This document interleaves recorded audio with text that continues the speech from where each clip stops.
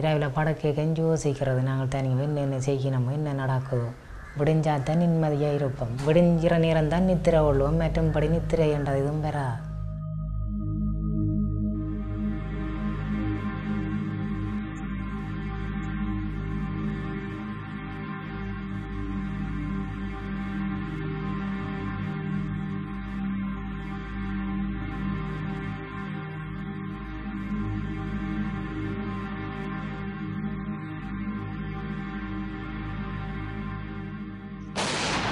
It's a war that has lasted on and off for a quarter of a century. As the years passed, it was a war fought with increasing ferocity.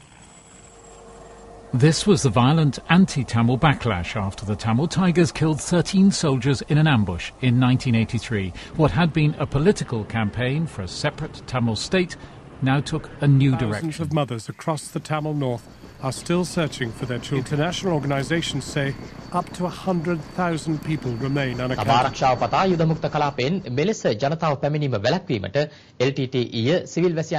Independent journalists and observers kept out. It was, as they say, a war without witnesses. 20,000 civilians may have been killed in what the government had designated a no-fire zone in the final days of the conflict. ජනතාව තම ග්‍රහණයෙන් මිදී ආරක්ෂිත ප්‍රදේශ වෙත පලා යාම හමුවේ LTTE තමන් සතු සියලු උපක්‍රම භාවිත කරමින් ආරක්ෂක අංශ වෙත ප්‍රහාර එල්ල කරමින් සිටිනවා. Working in mobile field hospitals as artillery shells rained down. Citing confidential UN documents, the Times newspaper today claimed that more than 20,000 civilians may have been killed in what the government had designated a no-fire zone. It was at the hearings in the former war zone in the north that people clamoured to testify. Usually it was about their children or spouses. Often they'd have been conscripted by the Tamil Tigers, later seen in army custody, now vanished. It was, as they say, a war without witnesses. Citing the world's pioneers, Tamil doctors working in mobile field hospitals as artillery shells rained down. Accuses the rebel Tamil Tigers of using civilians as a buffer against the advancing The Liberation Tigers of Tamil Eelam made their last stand against advancing government forces. Terrible things are still going on.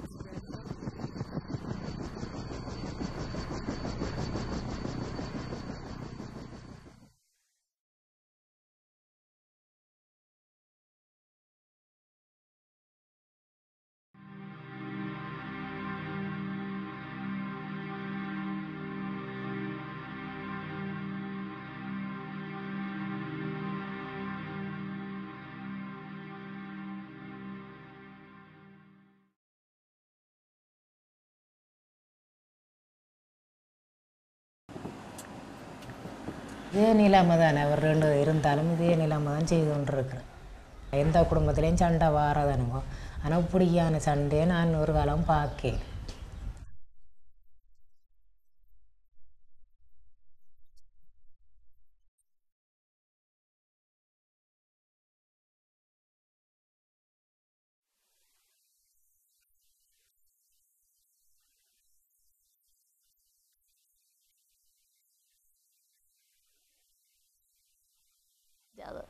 அப்படி இருந்தும் அவர் வந்துட்டார் என்ற ஒரு கவலையில் இருக்கிற விட இந்த புள்ளைய நான் வளர்க்கணும் அவரை அடுத்த படிக்கு நான் கொண்டு போகணும் அடுத்த நாளைக்கு என்ன செய்கிறேன்னு தான் நான் யோசித்தேன்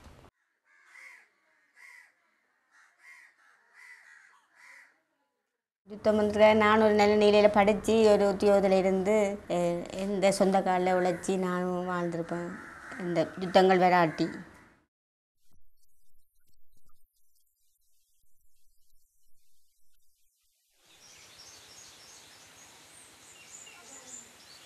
இடமேந்து போய் சரியான துன்பத்தில் தான் போய் வந்தேன் இந்த இடமேந்து எத்தனை இடங்கள் இருந்து அண்ணா இருந்து எங்களுக்கு இப்படி ஒரு நிலைமை வந்திருக்காது அண்ணா இல்லாமல் தங்களை பாதிப்புகள் ஆரம்பத்தில் பொருட்களை தான் இழந்து நாங்கள் கடைசியில் உயிரையும் இழந்து ஒன்றுமே இல்லாமல் தான் நாங்கள் கொண்டாங்க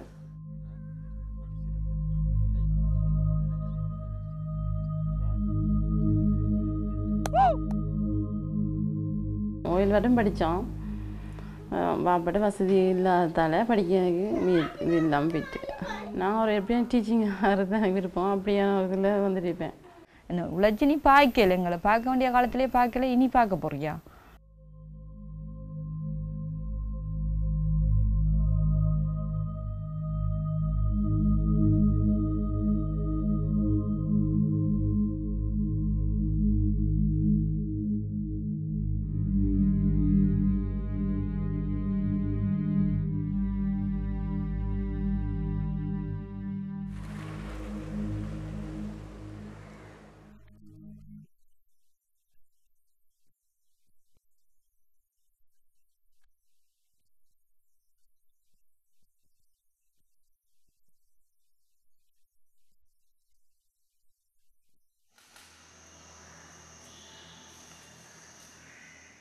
இடம்பெயர்ந்து போயிருந்தும் கஷ்டம்தான். நான் தோட்ட வேலையை போய்த்தான் இவ்வளோ படைப்பு செலவுகளெல்லாம் தண்டனை. அவர் கதைக்க மாட்டேறதானே தாப்பன். இல்லை டிஆர்சி இதில் வேலை செய்தேன் நான். பேருந்து அது வேட்டி ஆக்கள்லாம் மறைச்சேவை அதையும் செய்ய வேண்டாம் தடுத்தாப்பில் விட்டுட்டேன்.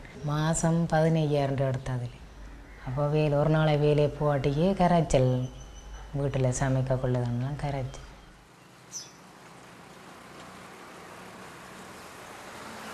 மலையிலும் இருக்கின்றான் முருகனன் மனதிலும் இருக்கின்றான். மலையிலும் இருக்கின்றான் முருகனன் மனதிலும் இருக்கின்றான். சிலையிலும் இருக்கின்றான் முருகனன் சிந்தையில் இருக்கின்றான். மலையிலும் இருக்கின்றான் முருகனன் மனதிலும் இருக்கின்றான். சிலையிலும் அழகாய் சிரிப்பான் என் சிந்தனை முழுதிலும் இருப்பான். சிலையிலும் அழகாய் சிரிப்பான் முருகனன் சிந்தையில் இருக்கின்றான். மலையிலும் இருக்கின்றான் முருகனன் மனதிலும் இருக்கின்றான். சிலையிலும் அழகாய் சேர்ந்து அவர் இல்லைன்ற ஒரு கட்டம் வரைக்குள்ளதான் நாங்களே ஒரு தொழிலை செய்யணும்னு சொல்லி மிக்சர்கள் அப்பயே நான் மிக்சர்கள் அதுகள் செய்கிறேன். நான் சின்ன ஒரு பொட்டி கடை போட்டிருந்தேன். நானும் மகனும் தான். விட ஒரு வித்தியாசமான உற்பத்தியை செய்யணும். அப்போ வித்தியாசமான உற்பத்தியை செய்யணும். எல்லாரும் இப்படி ஒரு உற்பத்தி இருக்குது எல்லாத்தையும் விட புதுசாக இருக்க என்னட்டா வாங்குவினியாண்ட எண்ணக்காரு எனக்கு உள்ள வந்தது. என்னன்னு சொன்னால் இந்த நோக்கம் காசு சம்பாதிக்கிற நோக்கம் இல்லை. பெண்களுக்கு வேலை கொடுக்கணும். அவைகளை காசு இல்லைன்ற பட்சத்தில் தவறான வழியில் போகிற பெண்களுக்கு இது இப்படியும் வேலை செய்யலாம் இப்படியும் உழைக்கலாம்ன்ற ஒரு இதை வழியை காட்டணுமெண்டாக்காண்டி நான் அந்த உற்பத்தியை இன்னொரு ஆளுக்கு கொடுக்காமல் இன்று வரைக்கும் தொடர்ந்து அதை செய்து கொண்டு வரேன். இப்போ எங்கள்கிட்ட 12 பேருக்கிட்ட வேலை செய்யணும். நான் கல்யாணம் கட்டினது 2006 சரியா 2006 கல்யாணம் கட்டினோம். 2012 எங்களோட கணவர் மோசம் போயிட்டார். மோசம் பண்ண பிறகு என்னென்னா பிள்ளைகளும் சரியான கஷ்டத்தில் வந்துட்டேன். ஏன்னா அப்பாவுக்கும் பெருசாக இதுகள் இல்லை தானே. பிறகு நான் என்ன செஞ்சேன், அவர் மோசம் போன உடனே இப்படி தான் கடையப்பங்களை செஞ்சு போட்டு பிறகு தான் கவர்மெண்ட்ஸுக்கு போய் கவர்மெண்ட்ஸில் கொஞ்சம் நேரம் இருந்து பிறகு பிள்ளைகள் படிக்கும் இந்த படிப்பு பராமரிக்கிறது கொஞ்சம் கஷ்டமாக இருந்து பிள்ளைகள் நம்ம வந்து பார்த்தா பிள்ளைகள் நித்திரம் விட்ருங்கள அப்படியே ஓட்டியெல்லாம் செஞ்சுட்டு வரக்குள்ள நம்மளுக்கு 8-9 மணி ஆயிரும். அப்போ அந்த கஷ்டத்தால் நான் அந்த கவர்மெண்ட்ஸை விட்டுட்டு ஒரு ஹோட்டலுக்கு சமைக்க போனேன். சமைச்சா அங்கே 500 ரூபா தந்துடுவாங்க. 1 வருஷம் 2 வருஷத்துக்கு செஞ்சோம்.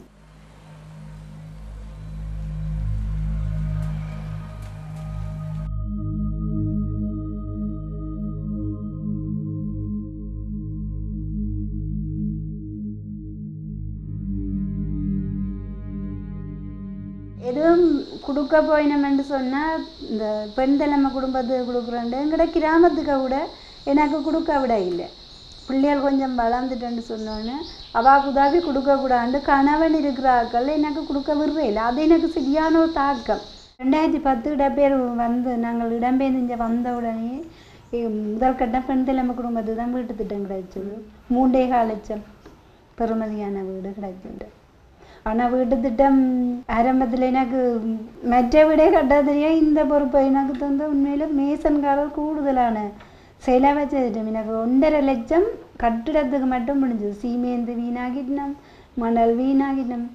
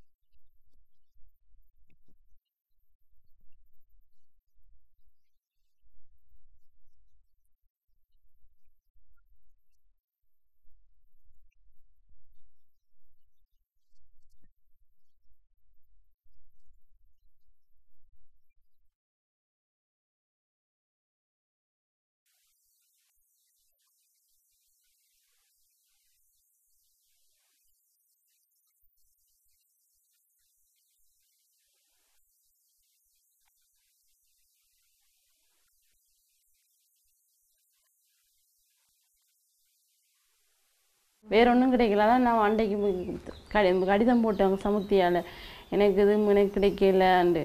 அப்போ அவர் சொன்னார், இப்படி எவ்வளவு திட்டங்கள் வந்தால் செஞ்சு தரம்மான்னு சொன்னான். வீட்டோடையே இருக்கிறது மாடு உண்டு. எனக்கு ஜிஎஸ் ஆஃபீஸால் ஒரு மாடு தந்தவங்க. இப்போ அந்த மாடு தான் நாங்கள் வளர்க்குறது. வளர்த்து இப்போ அவர் உழைச்சிட்டா நாங்கள் இந்த வீடு ஒன்று ஒரு சின்ன கொட்டில் ஒன்று போட்டுட்டு பேசாமல் இருப்பாமன்ட்டு இருக்கிறோம். வழியாக ஆயிட்ட உதவியுமே எங்களுக்கு இல்லை.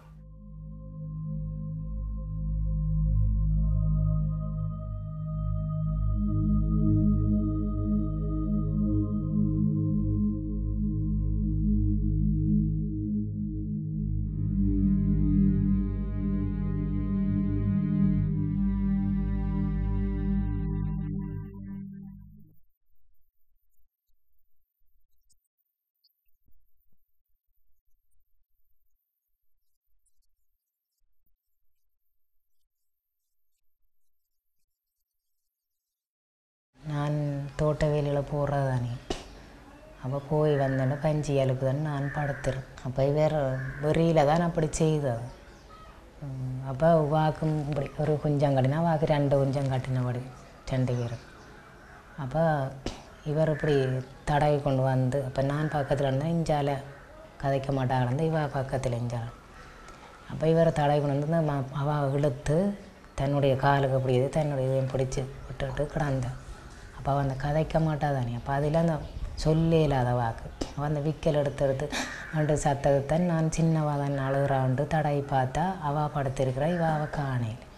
அப்போ நான் உழம்பி மிளகா கொளுத்தி பார்க்க வேறு இப்படி கிடந்தேன். அப்போ நான் காலை இழுத்து எறிஞ்சு கூட பிள்ளைய கொண்டு வந்து என்னடியில் வளர்த்தி போட கிடக்க. இப்போ இந்த திருப்பி நான் ஐந்து போய் இப்போ 2ஆம் தரம் அதே போலான்னு செய்தேன். ஏன்னா அப்போ நான் வேண்டிய ஆக்கள் பக்கத்தில் இருந்து அவைக்கு சொன்னேன், நான் பிடிக்கலாம் செய்கிற பாருங்க இந்த கதைக்க மாட்டா பிள்ளைக்கு என்ன தெரியுமான்னு சொல்லி போட்டு விட்டுட்டேன். அதை பெருசுபடுத்தையில் விட்டுட்டேன். பேருந்து திருப்பி ஒரு கிழமை அப்புறம் பேருந்துமா அப்படி செய்யுது. அப்போ அதுக்கும் நான் அவன் அம்மாவுக்கு அக்காவுக்கும் சொன்னேன், நான் இப்படி பிடிக்கலாம் செய்கிற பாருங்க பிடிக்கலாம் செய்கிறது சரியோன்னு அவைக்கு சொல்லி போட்டு விட்டு அவையும் அதை பெரிய தானே அவை சொல்லணுமா அவர் ஆட மாட்டு பிறப்பாமா அதுகளுக்கு என்னவான் தெரியுமான்னு சொன்னேன். அப்போ அவன் ஆட மாட்டு பிறப்பு தானே அந்த பொம்பளை பிள்ளை. அப்போ சின்ன பிள்ளையில எப்படி செய்ய வளர்ந்து வர காலத்தில் இவர் இப்படி செய்தான். நானும் தோட்டவில் போய் எனக்கு தெரியாது தானே. அப்போ நான் என்ன நினைப்பேன், பிள்ளையத்தான் நான் மெனன்னுவேன், அந்த பிள்ளை அங்கேயே போய் தாண்ட வேண்டி கொண்டு வந்து வச்சிருக்கு அப்படி சொல்லி நாங்கள் பிள்ளையத்தான் நீங்கள் மெனன்னுவோம். அப்போ நான் அதை கண்டுபிடிச்சபடியா நான் வேறு எனக்கு வேண்டாம் இல்லை சொல்லி தாண்டு பெருசுக்காரர் அவருக்கு அடிக்கதாண்டேன். அப்போ தேசொன்று அடிக்க ஒன்று விடுங்க தான் தண்டை பிள்ளைய கூட்டி கொண்டு போகிறான் தான் தண்டை தேசோரத்தோட இருக்கட்டுமில்ல. இப்போ இந்த உணக்கசவைக்கெல்லாம் கொடுத்தேன். உணக்கசவையில் கொடுத்து அந்த மகன் அந்த கடிதம் கொண்டு எழுதினவர் அந்த கடிதமில் உணக்கசவையிலாம் கிடப்பேன். நான் அதோட உணக்கசவையில் அங்கே தீர்த்தேன் 10,000 கட்ட சொல்லி தீர்க்காவா தமக்கு சொன்ன அவர் உழைப்புலாம் இருக்கிற மின்னோட கட்டுறான்னு சொல்லி தாங்கள் கட்ட மாட்டோம். நான் அப்போ 2-3 தரம் போகுந்தேன் உணக்கசவை. நாங்கள் ரெண்டாவே பக்கத்தில் இருக்கிற அவிகள்கிட்ட நாங்கள் இதன் உதவிகள் இருக்க போனால் அதுகளால் எவ்வளோ பிரச்சனைகள் வேறு மண்டத்துக்காண்டி நாங்கள் போரில் உண்டு.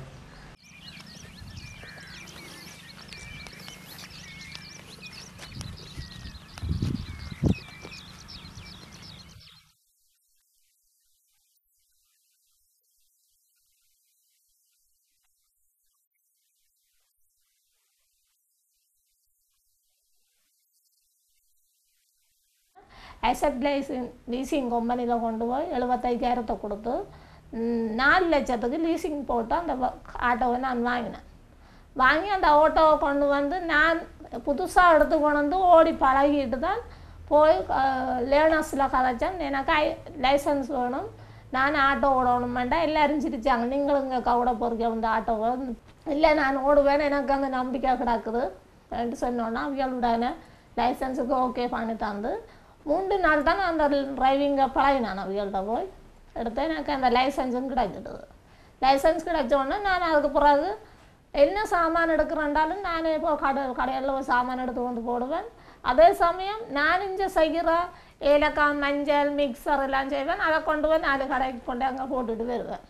அப்படி ஒருத்தனை உண்மைதாயும் இல்லை ஒருத்தனை வேலையும் இல்லை. நாங்கள் சம்பாதிச்சது எங்களுக்கு காசு, அப்படி இல்லாட்டி இல்லை. லவ் பண்ணி செய்தது எங்களை அம்மா அப்பா பார்க்குற மாப்பிள்ளையே நாங்கள் கட்டியிருந்தா இன்றைக்கு என்ன கஷ்டம்னாலும் அவையிட்ட போய் கதைக்கக்கூடிய டேலண்ட் எங்களுக்கு இருந்திருக்கும். கட்ட முதலே எங்களோட அம்மா இவரை கட்டவனாமல் தான் சொன்னது. அப்போ நாங்கள் விரும்பிட்டோம்ன்ட்டு நானும் இல்லை இவரை தான் கட்டுவேன் அம்மா அப்பா கூட சண்டை பிடிச்சி தான் நான் கட்டினது. அப்போ அதனால எனக்கு எந்த ஒரு இதுவுமே அவங்கள்ட்ட போய் கதைக்க இல்லாத இதுதானே. இப்போ நான் செய்த பிள்ளையே நான் ஒத்துக்கொள்ளத்தான் வேணும். அதனாலே நான் விட்டுட்டேன். அவங்கள்ட்ட போய் எந்த ஒரு இதுவுமே கேட்குறதும் இல்லை, இதுவும் இல்லை. நாங்கள் தூக்குனா காவடின்னுட்டு இருக்க வேண்டியதான். நாங்கள் தானே சுமக்கணும்.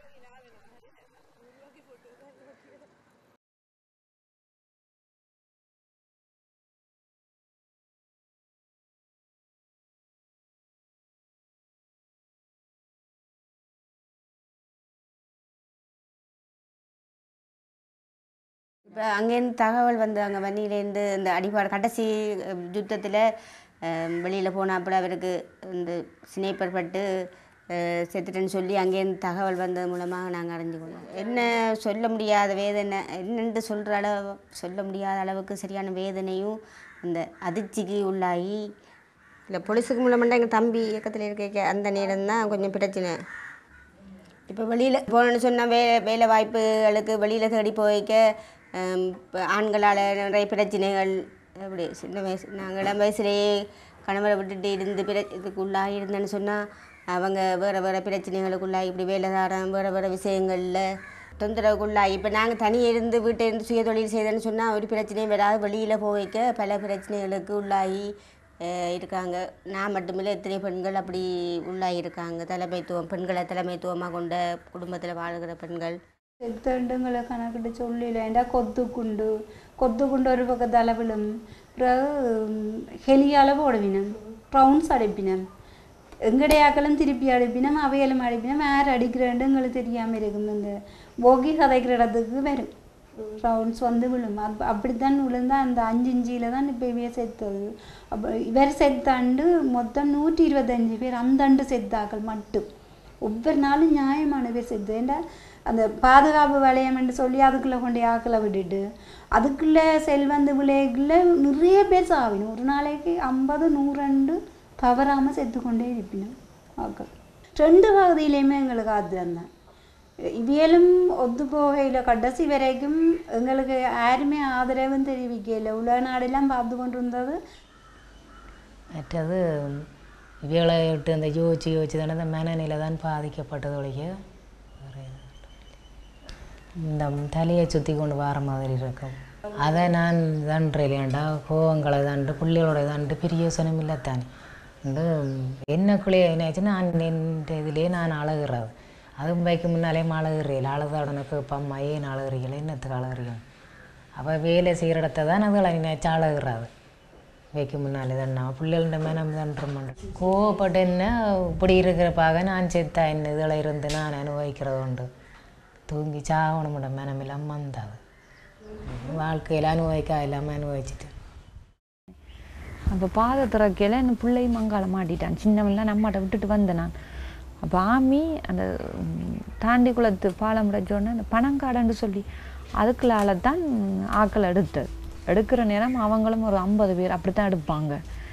அது அந்த புள்ளக்காரவங்க மற்றது நோயாளி 70 வயசுக்கு மேல் 60 வயசுக்கு மேலே அந்த சூழ்நிலையில் கிளிநொச்சியில் நிறைய பேருக்கு வருத்தம் வந்துட்டுது. வருத்தம் வந்து இது பிள்ளைகளுக்கு வருத்தம் ஆக்களுக்கு எல்லாருக்குமே வருத்தம் வந்துட்டு வருத்தம் வந்தால் போல் அதில் எந்த பிள்ளைக்கும் வயிற்றோட்டம் வந்துடுது. வயிற்றோட்டம் வந்து கிளினிக் ஆஸ்பத்திரி எல்லாம் போயிட்டு இருந்தால் மருந்து இல்லை, பிள்ளைகளுக்கு கொடுக்கவே மருந்து இல்லை, பெரியாக்களுக்கும் மருந்து இல்லை, பாதம் மூடிட்டானே. அப்போ அவங்க ஏண்டளவு ட்ரை பண்ணி பார்த்துருக்குறாங்க, மருந்து கொடுக்குறதுக்கு மருந்து இல்லை. அதனால அவனுக்கு வயிற்றோட்டம் வந்து மருந்து இல்லாமல் புள்ள செத்து போனான். அம்மாக்கள் அறிவிச்சிருக்கணும், எனக்கு இந்த பாதை திறந்து உடைச்சித்தானே இருக்குது, அந்த கடிதம் எனக்கு வர இல்லை. ஏன்னாண்டா பாதை உடைச்சா போல் கடிதங்கள் எல்லாம் பிளாக் ஆயிடுச்சு. அப்போ அவர் செத்து மோசம் போய் எனக்கு தெரியக்க ஒரு கிழமை இருக்கும்.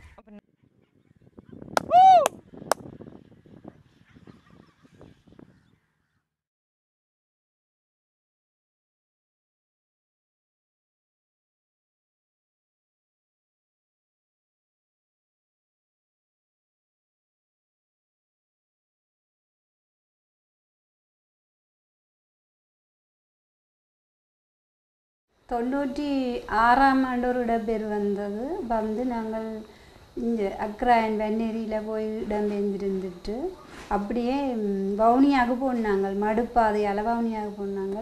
97ஆம் ஆண்டு 2002ஆம் ஆண்டு திரும்ப கிளிநொச்சிக்கு வந்தாங்க. இதே இடத்துக்கு வந்து திரும்ப பிரச்சனை தொடங்கினதுக்கு பிறகு 2009ஆம் ஆண்டு இடம்பெயர்ந்து போனாங்க. இடம்பெயர்ந்து முதல் இங்கே தருமபுரம் போய் அங்கால அப்படியே படிப்படியாக ஒரு இடமா தாங்கி கடைசியாக மாத்தளன் வரைக்கும் போனாங்க. மாத்தளனில் ஹஸ்பண்ட் மற்றவங்களோட தம்பி 2 பேருமே, அதுக்கு 2 இல்லை இவற்றை தங்கச்சி மென்ஷன் 2, மொத்தம் 4 பேர் அதுக்குள்ளே செத்தது. 2009ஆம் ஆண்டு 5ஆம் மாதம் 4ஆம் மாதம் 5ஆம் தேதி செத்தது. செத்து பிறகு அதே மாதம் 20ஆம் தேதி இராணுவ கட்டுப்பாட்டுக்குள்ள போய் வவுனியா பூவரசங்குளம் ஸ்கூலில் இருந்து பிறகு நிலன்புரி நிலையத்து போனாங்க. அங்கே செட்டிக்குளம் நிலன்புரி நிலையத்து போய் ஆனந்தகுமார சுவாமி அங்கே போய் இருந்தாங்க. இருந்து திரும்பி ஒரு வருஷம் இருந்துட்டு 2010ஆம் ஆண்டு 3ஆம் மாதம் இங்கே வந்துட்டு அது பிள்ளைகள் அங்காலையும் கொண்டு போயில இஞ்சாலையும் கொண்டு போயில அப்படி பிரச்சனை.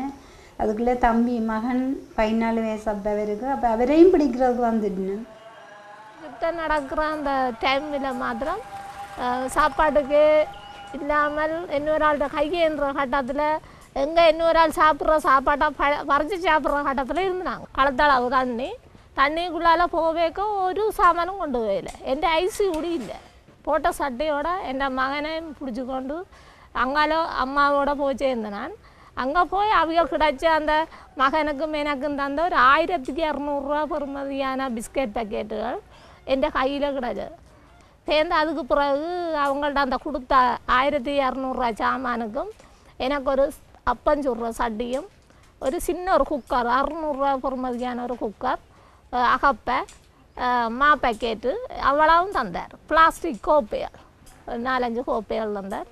அந்த கடையில் கொடுத்த அந்த சாமான் அவ்வளோத்தையும் கொடுத்துட்டு அதை வாங்கிட்டு போய் நான் உடனே மரத்துக்கு கீழே ஒரு அப்பஞ்சுட்டு என் தொழில் ஆரம்பித்தேன்.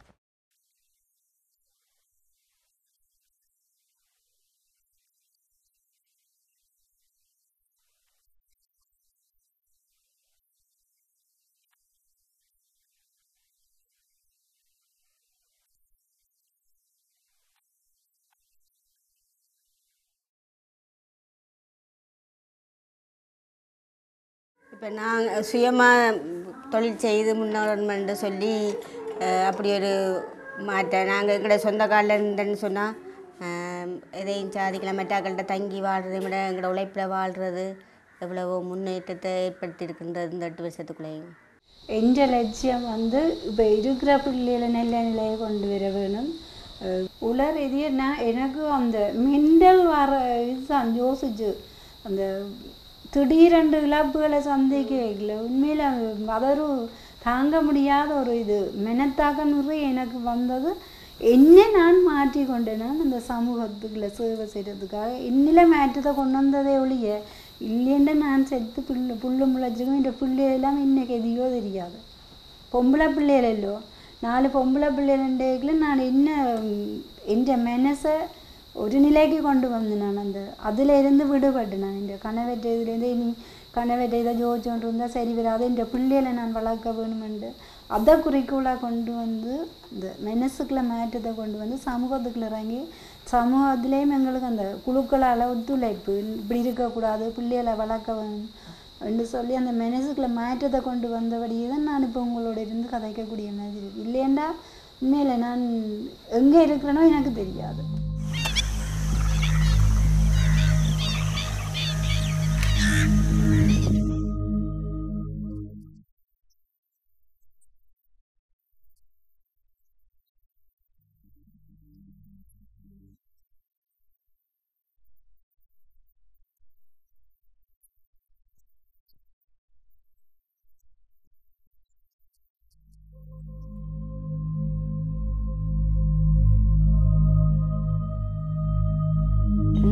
பிள்ளைகளை படிக்க வைக்கணும் அந்த தான் நான் வாழ்க்கையில் முன்னேற என் பிள்ளைகளை படிக்க வச்சா அதில் ஒரு டீச்சரோ டாக்டர் இன்ஜினியர் என்ன மூத்த பிள்ளை சொல்லுவேன் நான் டாக்டர் ஆகணும்னு, ரெண்டாவது சொல்லுவேன் டீச்சர், மற்ற சொல்லுவேன் நான் லோயர் ஆகணும்னு. இந்த கடைசி அப்படி தான் சொல்லுவேன். அப்போ அந்த படிப்பில் அப்போ நான் அதுகளை நான் நல்ல வடிவாக நல்ல வழிக்கு நான் எடுத்துட்டேன்டா. அப்போ எனக்கு அதில் ஒரு முன்னேற்றம் இருக்குதானே, பிள்ளைகளை எடுத்துட்டேன்டா. நாளைக்கு நான் ஒரு இதில் சும்மா இடியப்பாயும் எதுவுமே ஐக்கிய தேவையில்லை தானே. இப்போ அதுகள இதுகளை நம்ம நம்பி நம்ம வாழலாம் தானே எதிர்காலத்தில். படிக்காமல் அந்த பிள்ளைகள வாழ்க்கை நம்மளோட வாழ்க்கை மாதிரி வந்துச்சுண்டா அப்புறம் நானும் என்ன செய்ய இன்னும் சீரழியக்கூடிய நிலைமை வந்துடும். அந்த பிள்ளைகள் நல்ல வாழ்க்கைக்கு நல்ல இதுகளுக்கு நடுக்கக்கூடியதாக இருக்கணும். அப்படி இந்த இதில் இருக்கிறேன்.